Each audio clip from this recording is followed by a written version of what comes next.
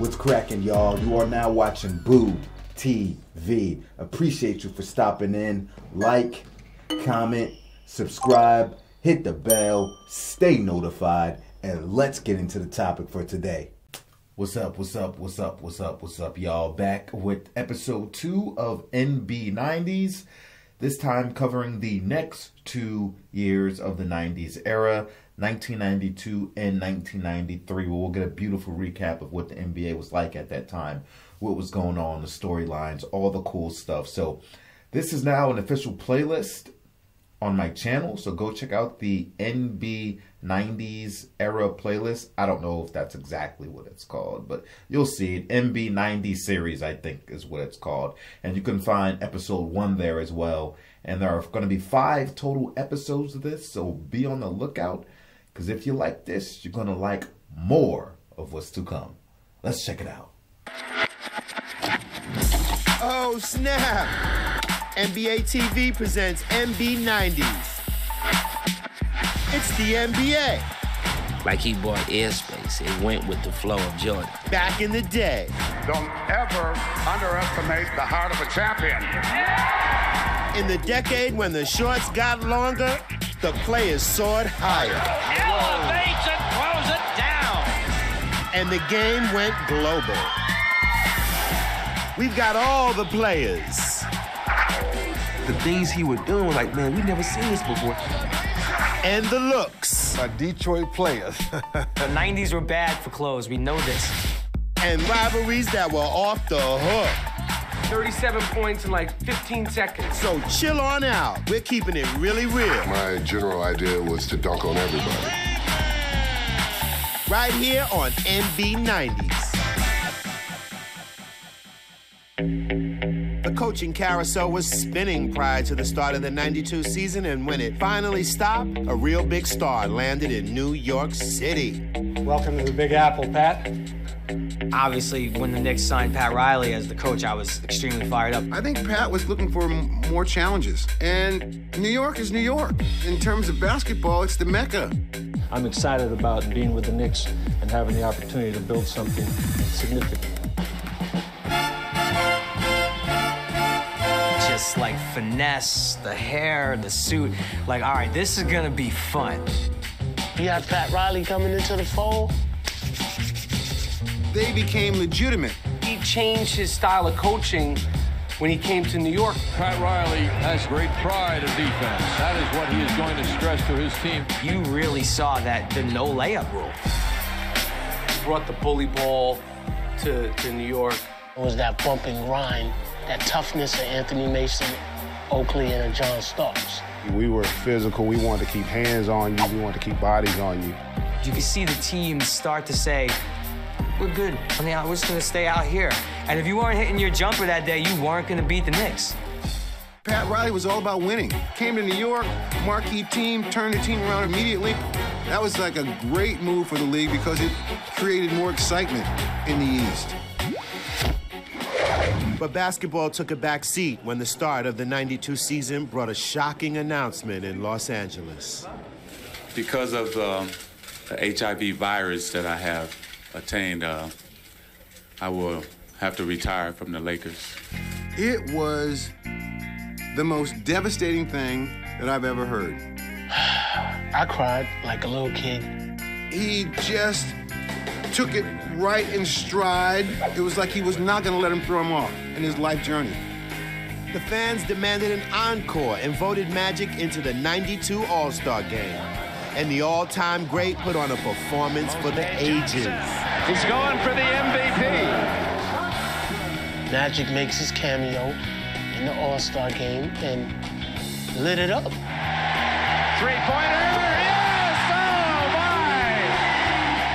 And he became like a poster child for HIV, that you could get through it. You could be positive. There was a chance. There was something else. Maybe you'll see me back, maybe you won't, but I'll remember all of these good times this afternoon. I'd like to thank you for sharing this with me. Thank you. There's no other way you can say it. He's magic. He is magic. NB90s will magically reappear after this short break.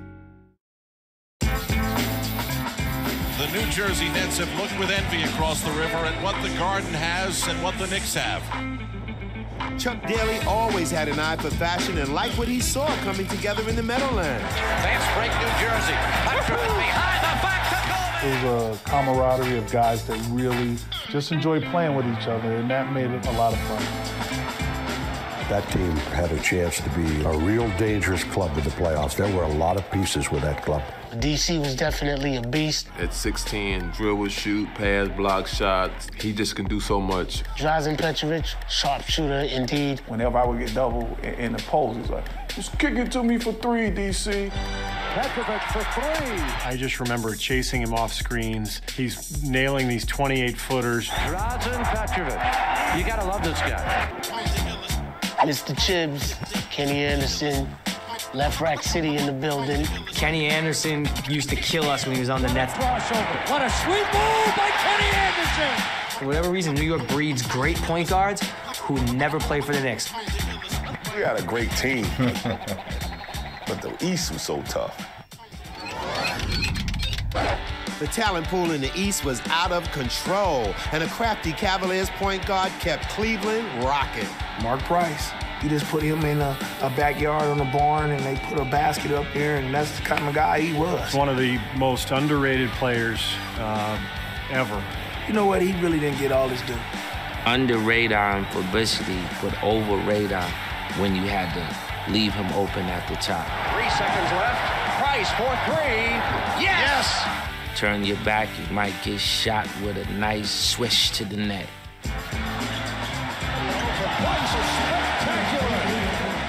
He could have been just like John Stockton, but I think that Cleveland team couldn't click. They couldn't get over the hump. Nah, they couldn't run with the Bulls, but the Cavs did send Larry Bird and the Celtics packing. Price again. He should be more famous than he actually is. He should be better remembered because he was a phenomenal player. You don't love Mark Price was. Like, this guy was nasty. Boy, his jump shot was sweet. Had a handle on the ball, could pass, bro. I mean, you could almost say he was Steve Nash before Steve Nash in some areas. Price, as a member of your team, there's something's wrong with you.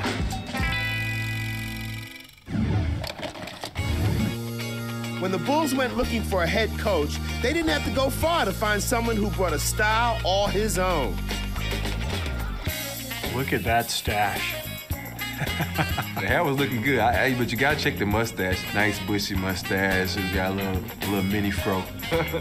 Looks like his days as a member of the New York Knicks under Red Holzman and crew. He was a genius with the mustache. Just keep playing hard. Phil can pull things off that other people can't. Remember, he's 6'10", has those wide shoulders. He got the nickname coat hanger because of his wide, straight shoulders, which made him kind of look like a coat hanger was stuck in his shirt.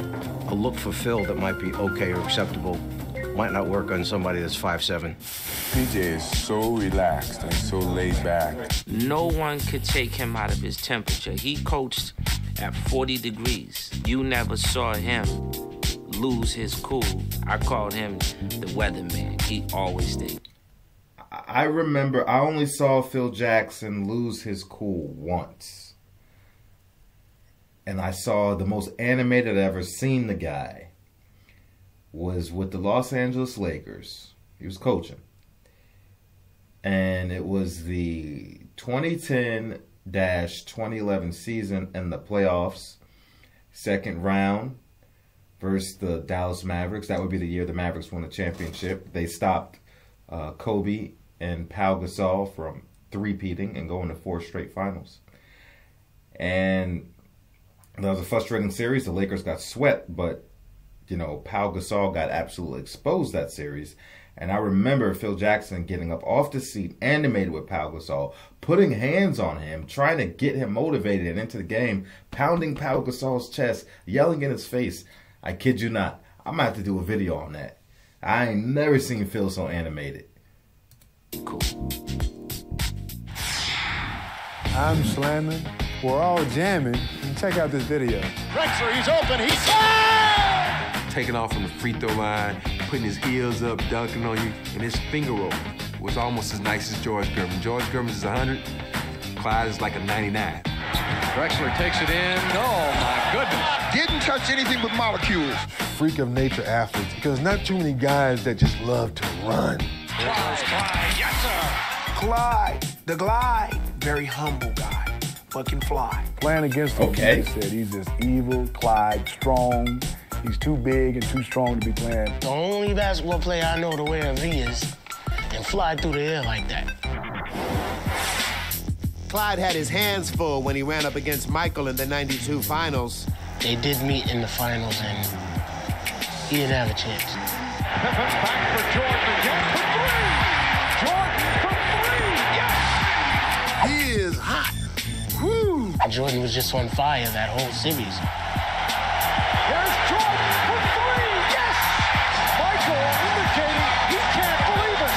It's my game. I love it. I love it. Oh, gosh, I can't remember. I can't believe I made that shot. You? That doesn't come out of your mouth. What comes out of your mouth, if somebody don't come over here, I'm going to shoot these all night. An NBA championship series record, 35 points in the half. They was a running team, and Chicago was a team that could do everything, and I felt sorry for them. The Bulls have repeated. Let the party begin.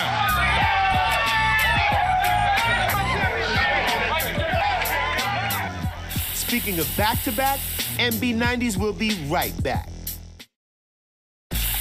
You are watching NB90s Volume 2. Shaquille O'Neal was a larger-than-life character, so it was only natural he would end up in the Magic Kingdom. Shaq, please have an autograph, please. Shaq was like, Shaq was what the NBA needed. Shaq was absolutely what the 90s were about. Somebody young, someone big, a statue of life, rapping. Shaq Fu. Shaq Fu to return. My next smash CD. You know, Shaq understood the nature of the game, and he understood the nature of media. He kept the Magic smile going, but more importantly, he turned every press conference into some type of award show acceptance speech. He never allowed nobody to throw him and make it more serious than it was. And before he ever stepped on an NBA court, Shaq's big break came on Inside Stuff. I said I want to do a story on him, and I want to play him one-on-one, just to see what he has. Hi, I'm Mr. Rashad here to see Mr. O'Neal, Shaquille O'Neal. I'm gonna show you what it's gonna be like in the NBA. You ready? Look at him, Rashad, all yoked up. Amar got that XL tank top on. He's got that, that Jackson 5 haircut, too. Huh? Is that one? Is it make it take it? Is it make it take it? Come on out here, big fella. So we go out and we play. And I make a shot. And I start talking a little crazy about the shot, But Ahmad was antagonizing him. If you look at the tape, Ahmad was antagonizing this dude. Yeah, Ahmad was talking smack, and this is what I did to him. In case you haven't seen it, I'll roll it back right there. Well, give me your best. Let me see your best. Oh! Dang. Yeah, well, a lot of people thought that was staged, and I'm gonna go back again, and I want you to see how I landed. Check this out.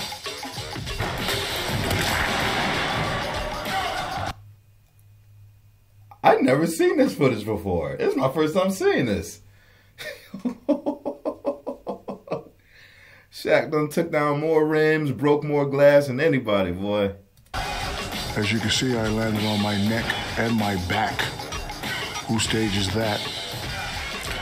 Bars. Is that all you got? Yeah. As a new legend was making his debut, Larry Legend was gracefully exiting the stage. Yes, I'm going to miss playing for the Boston Celtics because I was very proud to play for the Boston Celtics. Absolutely remember that night. That's Larry's retirement night. Magic Johnson, it's only right. Those two were attached at the hip. To have Magic revealed shirt, I thought that was the classiest touch. You only told me one lie in your career. Larry Bird said that there would be another Larry Bird one day.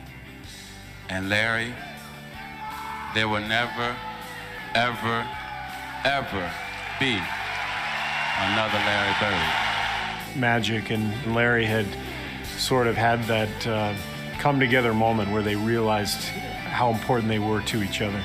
You couldn't have had a better opponent, a better man that he battled against to send him off. Tonight, my basketball career is officially over, and I had a blast.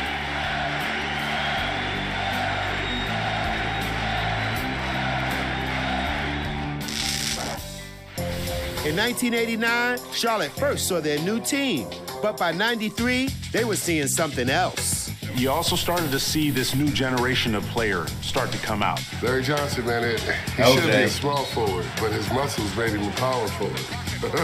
I think the 90s was that transition from you're a post, you're a shooting guard, you're a two guard, you're a three. Now you don't know. What are you? The guy could do anything and everything. He was one of the best athletes that we've ever seen. Just a stud, man. The muscles, Barkley. No pain, no gain. Malone. Gotta work on the guns right here. The antics after a dunk. Larry was fly, man. I think he had the gold tooth. Yeah. First go-to for the NBA. The gold tooth, the part in the middle of his head. He always had the crispy cut, very low, Caesar-like, baby, about a 2 on the clipper. I mean, he was definitely a character, but a great character. LJ was on a roll when he was cast in the most unlikely of roles. Grandmama. Grandmama. Grandmama. Grandmama 6'5", 250, man. Big grandmama. There's not too many guys that feel comfortable putting on a dress and that wig in the first place. When he became grandmama, then he was bigger than basketball. There's a new granny in town. I remember this. Grandmama. And then put Charlotte on the map. To Johnson at the buzzer. They had a really exciting team. They had Muggsy Bogues, my main man. They had Larry Johnson. They had Alonzo Mourning. Small, medium, large. Another formation of the trifecta. Ultimate fan person in Muggsy Bogues. Go, Muggsy! I gotta go for it. You had the creativity and the intensity of Larry Johnson, and in the focus, bring your hat every night of Lonzo Mourning. Mourning over Ewing! Man, Charlotte was on fire. This is for the win and the series. Mourning for the win! That's the year they beat Boston, and they went to the second round. They had trouble, so they met the Knicks, and I was on that team. So My boy Oak shut it down, but we'll pick it up on the other side. Hey, yo, welcome back. NB90S Volume 2 is in effect. In the conference finals, the Knicks looked at ease running with the Bulls and served up a stark new reality for the champs. Bulls have all they can handle here by the New York Knicks. Starks goes baseline. And oh my goodness! Oh my goodness! What a play by Starks! It was as exciting of play that you will ever see. Here's a guy that was bagging groceries. Here's a guy that for his entire career they told him he couldn't do it. The dunk, John Starks. And we used to always argue about this picture right here. It's the dunk on Jordan. But if you really see it, it really wasn't on Jordan. He didn't get dunked on. He didn't even dunk on. Like, yes, he did. It just so happened Horace Grant got the worst of it. Starks. Even if he didn't dunk over Jordan, it looks like it. It was close enough. And it was like, yeah, we Jordaned you, Jordan. I mean, it was a great moment, but again, it went nowhere. It went nowhere.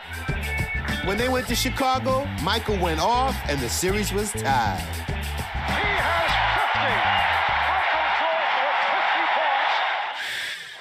50. You about to make me cry again? Plenty of time on the shot clock, down to 10. Ewing for Smith. Smith.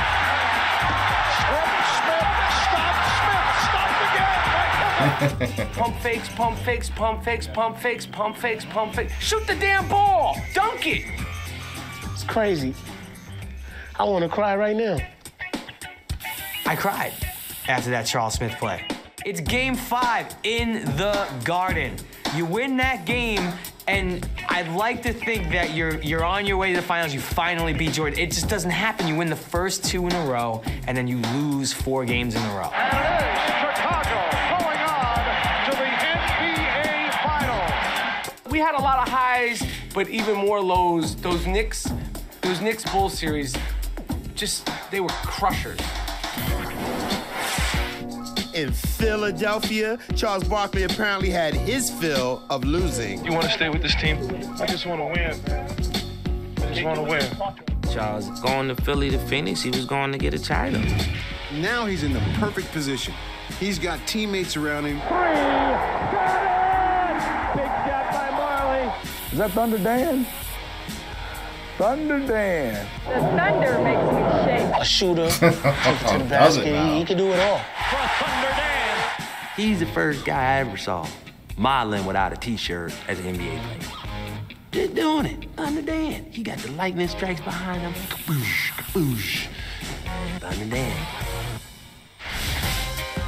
They also had Kevin Johnson, and Kevin Johnson was one of the great point guards in the league at that time. What a shot! You know, if you mess around and let that little dude down there in the paint, he would dunk on you, and he didn't care who you were. KJ. Huge effort by Kevin Johnson. In your face! Oh, God, this was gorgeous.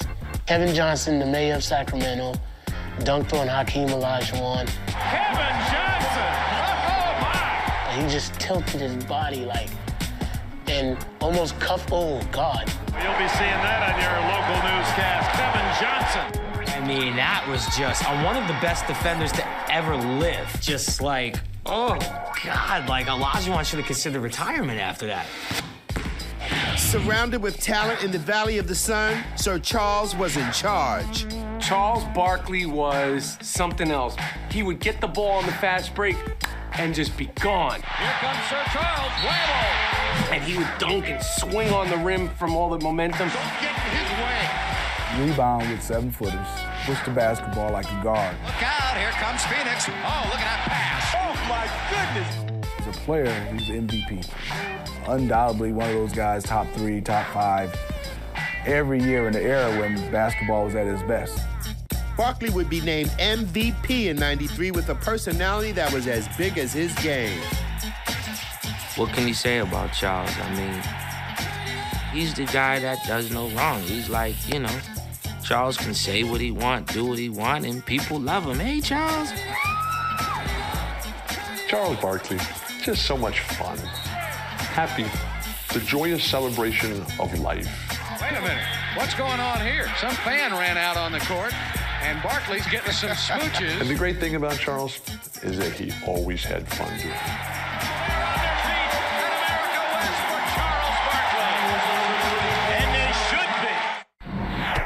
Barkley was at the peak of his powers and played like he was on a mission. Barkley, 20-footer, yes, with 1.8 seconds. Charles Barkley. Nothing personal. I don't mean to brag, but can't no one person top me. Barkley, superstar, come to play in big games. And the Phoenix Suns are in the NBA Finals. That was the time that they realized they really had a chance to win a championship. We are the best team in the world. Let's go, baby. Let's win it, baby. 10 seconds to go in the shot clock. 15 in the ball game. Michael will take it. He fouled. He scored. Michael Jordan shot the ball 43 times. Charles, played well. He's going to be icing his elbow, too. And they took the Bulls down to 6 games. Oh, what a move. Barkley with the spin. I remember Charles telling me that God told him that they were going to win. God want us to win the world championship. I don't know if I go that far, Charles. Oh, no, I talked to him the other night. That never happens. It's Chicago's game to win or lose it, but 14.1 seconds up. Suns lead by 2. They're going to put the ball in Michael Jordan's hands. You got Michael. You keep him out of the middle. They want Michael to get a full head of steam. Try to keep him in the middle of the floor. The Bulls kept bringing people, some people bring a rabbit out of the hat. They kept bringing people out, and this time it was John Paxson. Paxson going for the win. Here's Paxson for 3. Paxson. Yeah! And I don't think people realize what Paxson meant to that championship game. Paxson actually put them over the hump in that particular game. The Chicago Bulls have 3 straight NBA championships. That final series was one of the best playoff series I've ever remembered watching. This is the Bulls' 3rd in a row. They are now the Trip Bulls. As the Bulls make it 3 in a row, it's time for me to go. For NB90s, I'm Fab Five Freddy, and I'm gonna catch you on the rebound. Oh, I love the 90s. I love the 90s. I love the 90s. I miss the 90s. Obviously, the 90s mean so much to me. I grew up in the 90s. Now, I'm an 80s baby, but I was real young, late 80s. But I grew up in the 90s, and for me, the 90s were everything. The basketball, the colors, the style, the music, the television shows. Obviously, it's the era I grew up in. It's where I spent most of my childhood, was the 90s. Man, I really do miss 90s basketball, man. I love the players. I love the game. And they were spot on about Shaq, man. The NBA needed somebody like that. Shaq had a very unique personality, especially for a guy at his size. He was legitimately funny. And everything was free-flowing, natural. Dwight Howard tried to come in and be like Shaq personality-wise, but Dwight Howard always came off as very corny and cheesy to me. Everything seemed forced with him. I've never thought Dwight Howard ever was a funny guy. He seems like the guy that tries to be funny, but the only guy laughing at his own jokes and the things he does. That's what I think personally. But Shaq was the real deal, man. Great personality. Like I said, dude, do anything, everything. And every time you try to take, he'd bring the light into any situation and make you laugh. Shaq was dope, man. He was. I'm glad they mentioned Kevin Johnson, man. People forget about Kevin Johnson. Hell, even I forget about Kevin Johnson at that time. When they brought him up, I was like, yeah, Kevin Johnson had bunnies. He had bunnies. If you've never heard that before, that's a term some people use to say somebody can jump really high or could dunk, get up there. He had bunnies, like a bunny rabbit hopping, right? He had bunnies. KJ, yeah, and then they brought up LJ. Larry Johnson was a beast. Lonzo Mourning hitting long-range jumpers. Take me back to the better days of basketball, please. Y'all let me know what you think about it. Please share your opinion with me. Like, comment, subscribe. Bing, bing, bing, bing, bing, bing, bing. Hit the bell, stay notified. And I catch you on the next one. We out, baby.